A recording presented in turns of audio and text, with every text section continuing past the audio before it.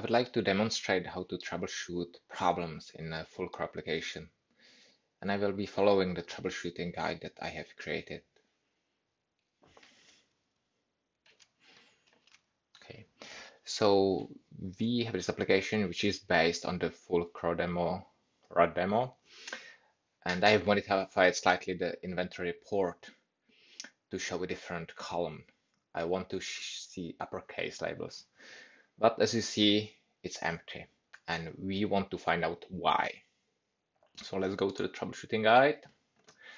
We start with the front end because that's where we see the problem. And okay, so the first question to ask is the data in the client DB.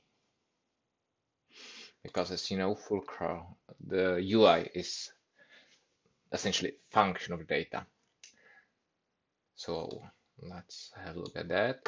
This is a report. We'll look at report ID. And this is the inventory report. And here we have the current rows. Okay, so that's an item ID, so we need to find item ID. Item ID. It's not here. Oh yeah, UI problems. Item ID here.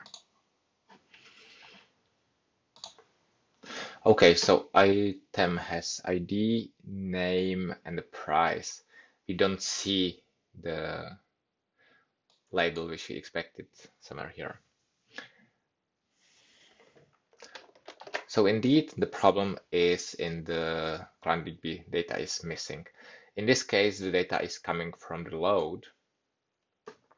Right, missing data, that's our problem. Has a load actually been issued? Oh. I believe it has because we can see the other data, but let's verify that. We can go to the transactions. And if we look here, that's the one. So there indeed has been a load.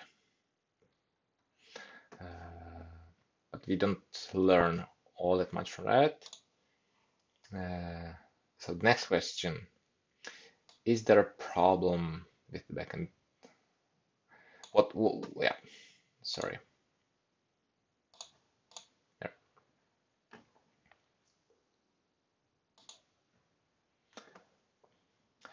So the load has been done, but it returned only something.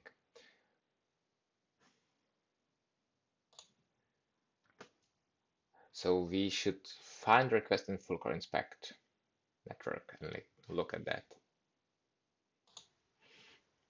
Because contrary to transactions, here we will get more information. That's the one. And we see the query looks okay. We are asking for the category label uppercase.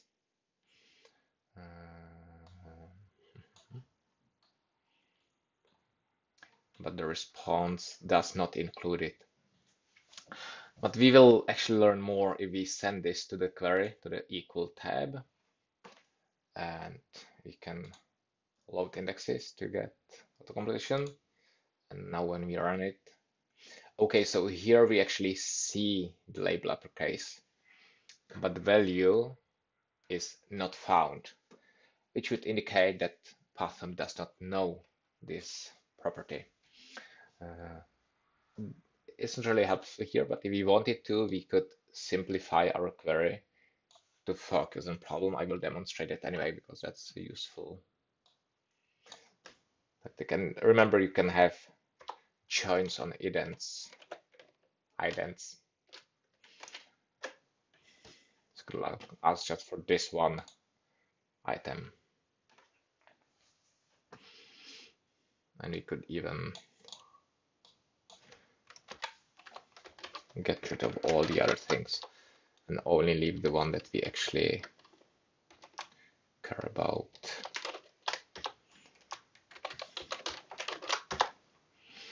Like this.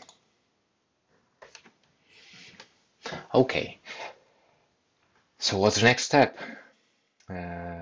This is a backend problem. Yes, the query looks okay.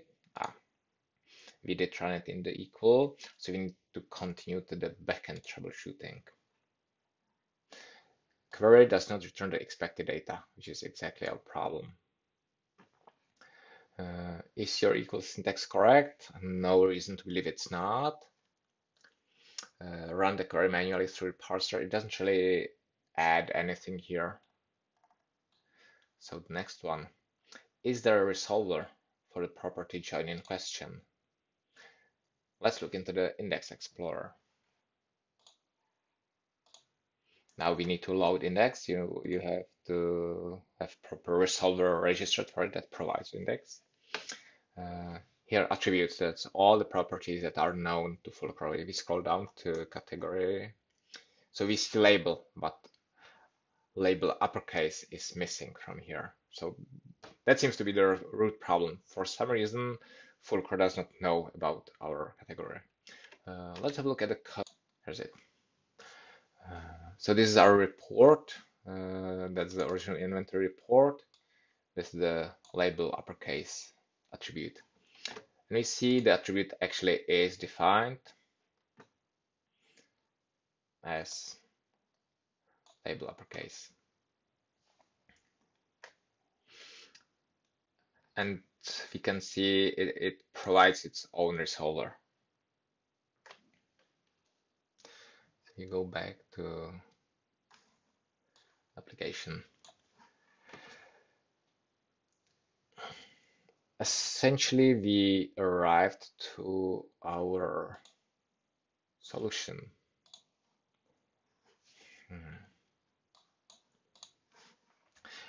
We have defined the attribute, but it's not known to Python. And it's all this resolver is the one that should provide this property. So why is this resolver not known to Python? Most likely because we forget to register with Python. And if we scroll down, we see that indeed this is the list of attributes that eventually is composed into Python list of all known attributes and resolvers. It's missing our attribute, and thus also.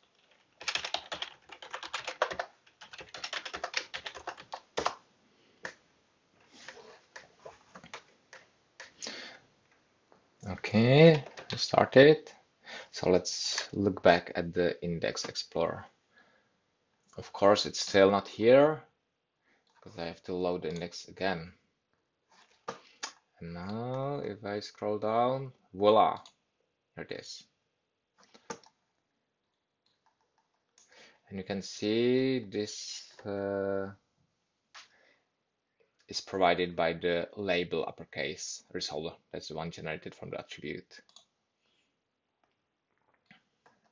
which takes label and produces label uppercase. One more interesting thing to discuss might be here, because you see here in the report we have items, and now suddenly we have some attribute from category. So how is that related? How do we get from item to a category label? And for that we have graph view.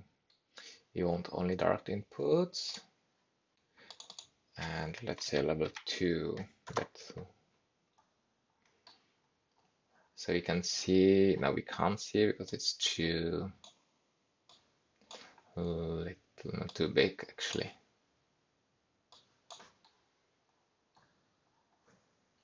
Scroll.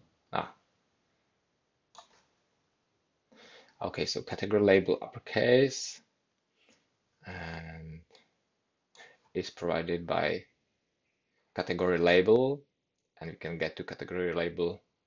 I can scroll a little more up. From category ID, and I get to category ID from item ID.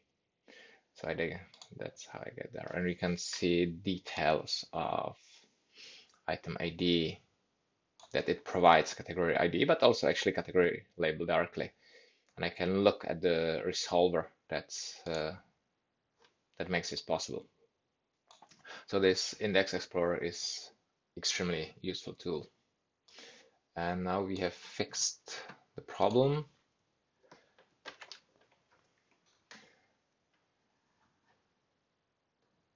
We should be able to see.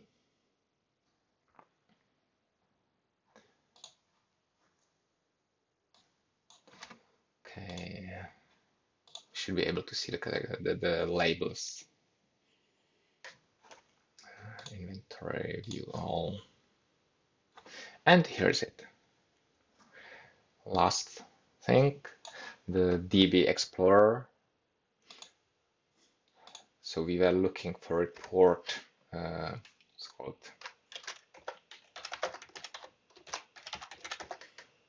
report. Sometimes the DB Explorer is more useful than DB. Routing, state machines. Now maybe we search by ID.